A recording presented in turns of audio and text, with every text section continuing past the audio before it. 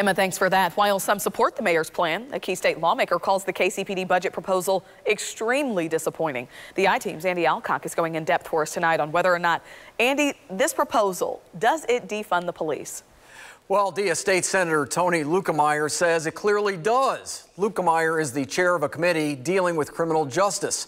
Mayor Lucas has a different take. This is not defunding the police.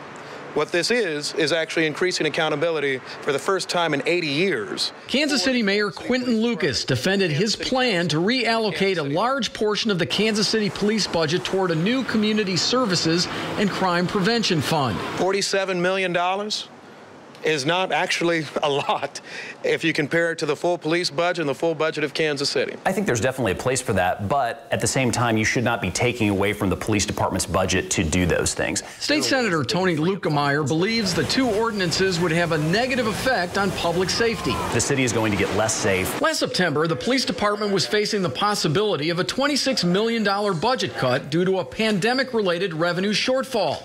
Chief Rick Smith at that time said because 90% of KCPD's budget goes to personnel, potentially hundreds of officers could have been laid off at a time when there's no new recruiting class to replace them. Shutting down a KCPD station was also on the table. Mayor Lucas and Chief Smith spoke on those concerns in September. I do not support cutting officers. I do not support closing the station. And I think that there are better ways that we can make sure we continue to deliver necessary services in Kansas City. There's no way we get there without cutting personnel.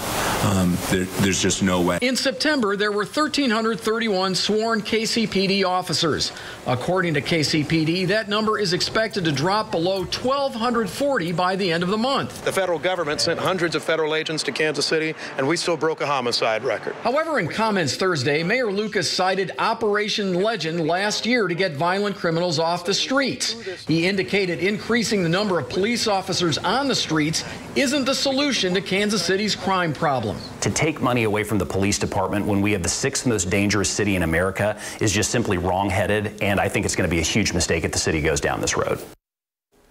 Lukemeyer is citing FBI stats about Kansas City being the 6th most dangerous city in America based on homicides per number of residents. He also said if the city defunds KCPD, state lawmakers will take action next year. Lukemeyer also sponsored a bill to drop the residency requirement for police departments to entice officers in large metro departments like KCPD to stay. I'm I-Team reporter Andy Alcock, 41 Action News.